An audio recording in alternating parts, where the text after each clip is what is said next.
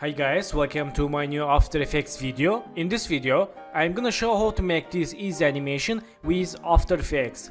Let's get started.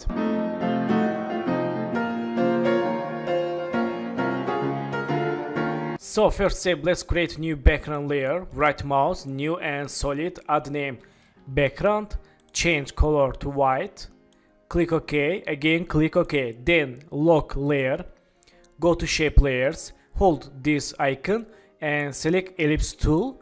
Let's hold shift and make one ellipse.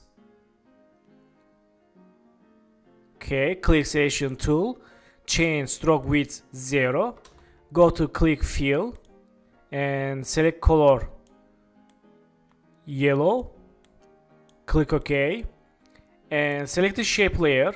Let's go to window, open a link, click this icon and this icon for move to center our shape layer. Then press S, change scale like this 0 and make scale keyframe, go to 1 second and change scale like this and select keyframes, make easy ease. Let's see. Okay, select keyframe, go to graph editor, let's make graph like this and this. So back to keyframes with this graph editor icon and select the shape layer, hold shift, press T, go to here and make opacity keyframe, go to last keyframe, change opacity 0. Let's see. Okay, and select these keyframes, last scale and last opacity keyframe, move to right. Okay, and select the scale keyframes, make easy ease. Select these keyframes, move to right again for slow animation. Okay, so in this time, select this shape layer, let's Ctrl D and move to right.